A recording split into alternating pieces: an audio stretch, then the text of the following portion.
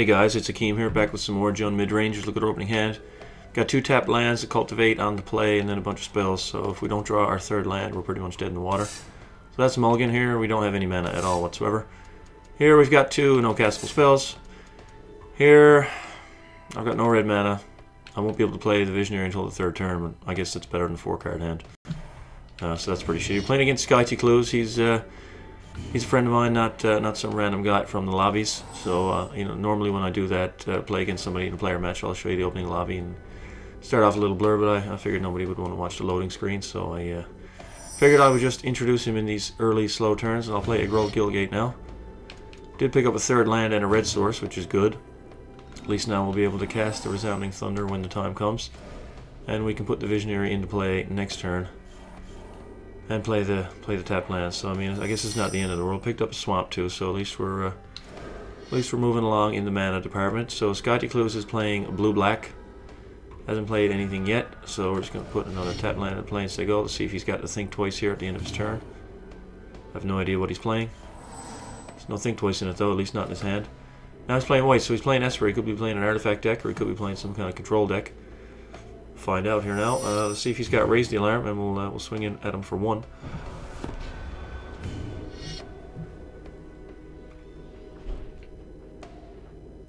Alright, there comes in for 1. I guess we're just going to play another Visionary here before the land in case we picked up another tap land. We can just drop that in right now. Otherwise I will play the swamp, but no, I picked up Anger of the Gods, so I'll just put the swamp into play. Pass it over. Still no action from Sky Clues over there. And it looks like he may have missed his 4th land drop, so he's going to have to discard. I don't know if he's got anything that he can make use of in his graveyard. He's discarding Shealdred Whispering One.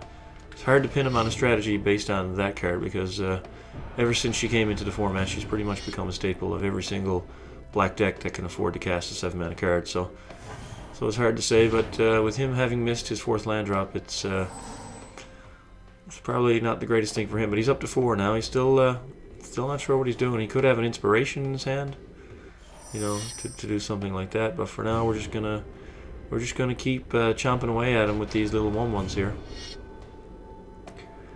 Just gonna keep at that. And right now, you know, we'll cast a Satyr Wayfinder, and let's see what kind of land we will pick up here. We'll get our 6th land into play and dump some stuff in the graveyard. So we, you know, our next 4 draws would have been 3 land and a Visionary. So let's go get some more red mana, because we've got all these nice red spells, and if we ever top deck Inferno Titan or Stormwrath Dragon, they are pretty red intensive. But he doesn't cast an inspiration, and still not doing anything yet. So he must have played a pretty risky keep there. He's got Angelic Edict, but I mean, even if he gets to 5 mana, that it's going to feel pretty bad for him to use a removal spell on my 1/1s. I'm starting to get at the point where I'm thinking about throwing these at his face. We're not quite there yet, but picks up a 5th land, but it is a tap land, so he's going to untap at 5. Hopefully there's no Baneslayer in there. Really wouldn't like to see that, but we've got the Runescar Demon here, so we can swing for 3 here now. We can get a Wayfinder, get our 7th land, and if it is a Baneslayer, we can go tutor up the removal for it. So for now, we will just cast the Wayfinder, just beating him up with the 1/1 army, and go get the swamp, which is the only option there. And we will see. You know, gonna see why he kept his hand if it was just a 3-lander. Let's see if he's got that Baneslayer in there. No, he's got a Greyborn Muse, which is pretty good if he can untap with it. But I'm going to, at the end of his turn, I'm going to shoot a Resounding Thunder at that.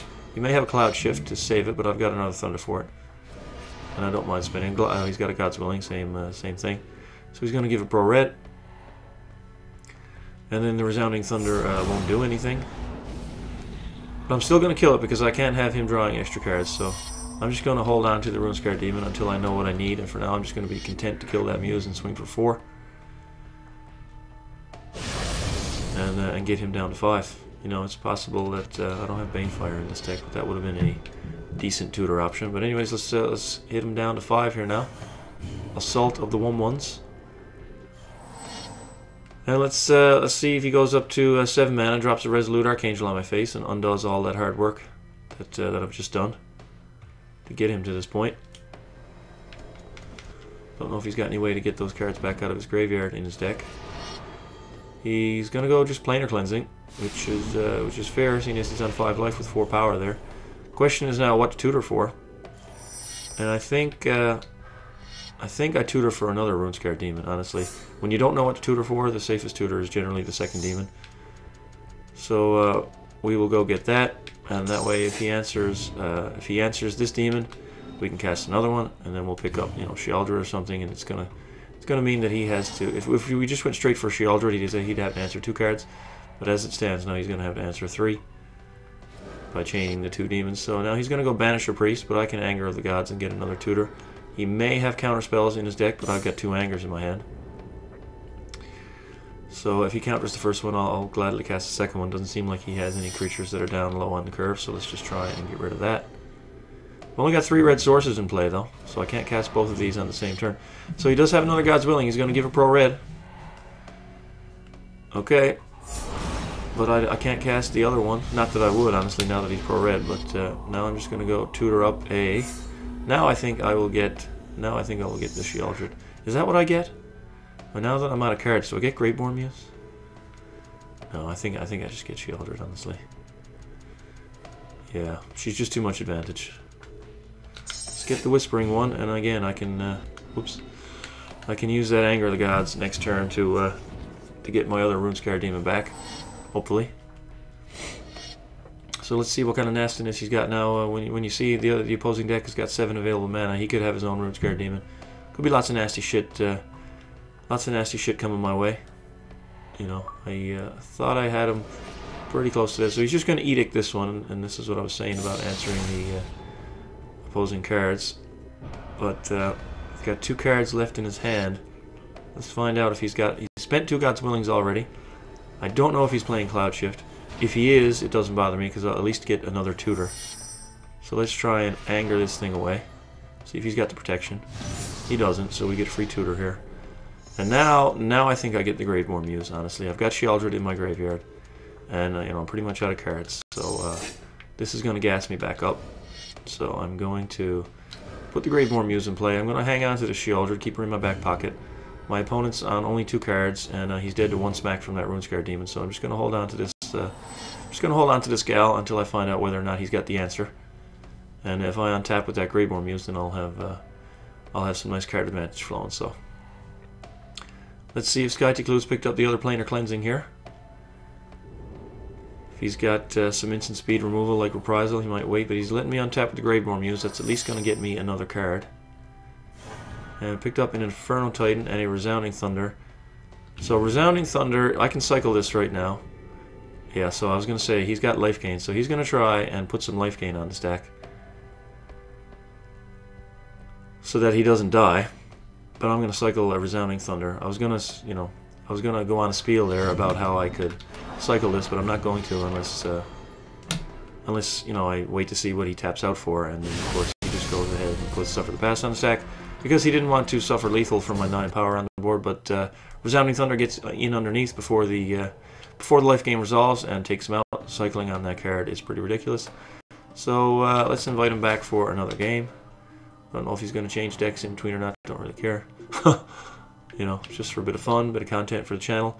So speaking of that, I'm sorry that I've been out for the past couple of days. You know, it's pretty bad too because I got a lot of new subscribers since Force played my Jund deck on Friday, and all these people come over, and all of a sudden I'm not uploading anymore. You know, basically. But my entire family's had the stomach flu for the past, we'll call it 3 days now. Saturday night my son got sick.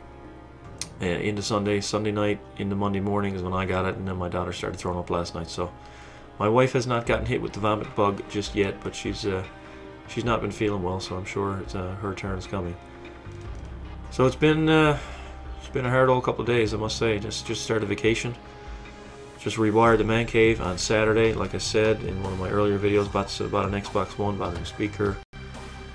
You know, stripped out a whole bunch of, you know, superfluous wires, and I'm really happy with it, and I'm very excited to wake up on Sunday morning and just fucking play with it. And then the whole sickness thing happened, and here we are 3 days later. So I'm feeling a lot better. You know, everybody else is coming around too, except my wife. I don't know if she's going to get the full-fledged sickness or not. You know, probably find out in the next day or two. All right, here, let's have a look at this. So right here, we're on the draw. We've got 2 land, but we can cast both of these 2-drops, and then we've got a cultivate. So we are pretty much set, you know, to get a turn 3 cultivate here, which is what we're looking for. Scotty Clue starts with Orzhov Gilgate, so I assume he's on the same deck here. Picked up a black source, which is good. I'm going to drop the red into play first, though. This deck has more red early on the curve with Ground Assault and Resounding Thunder. So that's why I'm playing that over a black. But I'm just going to play the Force next turn and jam a 2-drop. So he's playing Lone Missionary. Maybe he's not playing the same deck. I really don't think like Lone Missionary would have been in. Maybe he's playing a black-white life gain deck this time. But either way, I'm going to put a Wayfinder in play. I could take a turn off. You know, I could take a turn off, but I've got good mana. I think I can Wayfinder and stay away from a gate and probably just get a basic swamp. If I can pick up a basic swamp here, that'd be good. There's only 3 in the deck, so I mean the odds are low, but if I can get one, I can cultivate next turn. But I mean, basic mountain does just as well. Drops some nice beefy dudes in the graveyard. So that means I can play this basic next turn and then cultivate. So not in the worst shape in the world. So yeah, here we've got Lone Missionary. It doesn't look like there's any blue in his deck this time. If he attacks, we will gladly trade here. Doesn't look like he's planning on it though. So here we will... How much green? Okay, I've got 2 green on the battlefield, 2 in hand. That's 4. I've got 2 red on the battlefield, 2 in hand. That's 4. I've only got 1 black mana in my hand, so I'm just going to cultivate for black. And this will let me play my Graveborn next turn if I want to. Because now I've got the basic swamp that I can play next turn to caster, and I think I probably will unless I need to kill something with Shadowborn. So we will find out now. See if he attacks here or not. Still doesn't, and he misses a land drop, so gonna try and get ahead on that game again. So I am going to swing here before I play anything. He's probably not going to block since he hasn't been attacking. He doesn't seem like he's too willing to trade them off. So I'll get in for a point of damage, and then we'll cast our double black Graveborn Muse, put a 3/3 in front of his 2/1, and start the process of drawing some cards if we manage to untap with it. So let's see if he attacks here. I wouldn't block. I mean, I'm putting the 3/3 into play, you know, as a deterrent to his 2/1, but I value it too much to, you know, lose it to a Swift Justice or something like that, which is a potential out in the life gain deck. So I've got a pair of cultivates here. A pair of cultivates. I think honestly I'm going to take this turn off to strip a bunch of land out of the deck. So let's cultivate here. Let's get everything that's not a forest out of the deck. And let's play a mountain, and then let's get everything, 2 more forests out of the deck. So this deck, as you can see, you know, I mean, it mulligans, even if it goes down to 4, 5, 6 cards, whatever the case might be. I'm going to swing through here. Because again, he's shown me that he's a little bit, he's not representing any combat tricks with that 2/1, so I'm really not too worried about it. I may even block this time if he decides to attack. Because I got a stocked hand here. No, he's still stuck on 3 mana.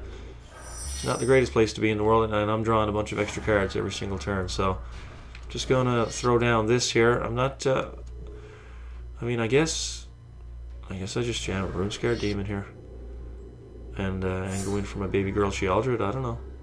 Is that who I go? I mean, she's the de facto queen here. Although maybe Stormbreath Dragon since he's playing white. Yeah, protection from white. That's what I'll pick up. I mean, you know, Shealdred. Probably should have picked her up, but I mean, anyways. Pass it over. I guess I'll just discard Gruul Gilgate here, I suppose. I don't know. I have no idea. Mana's pretty much perfect. So let's see if he manages to pick up another land. I don't know how many he's playing in his deck. He's seen 12. Only found 3 so far. So that is a 25% ratio, which is not the greatest thing in the world. Well, I think that's probably a sign of a concession. Oh, he just wants to gain 4 life. I'm fine with that. I'm fine with that.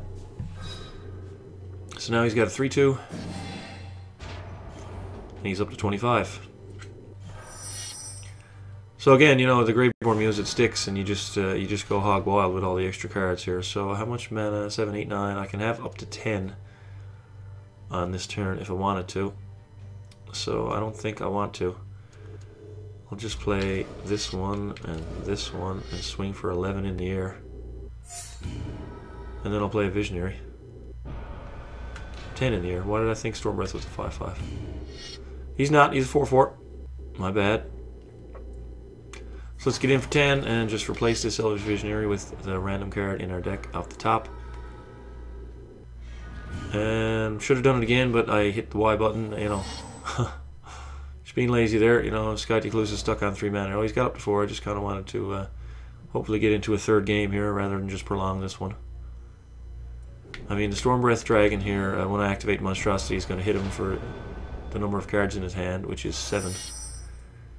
And I'm just drawing a shit ton of cards here now. I don't know if he has, what kind of removal he has in his deck, so let's just hit him for 7. If he's got an instant, he could cast it in response to lower the amount of cards in his hand. That instant could be Suffer the Past.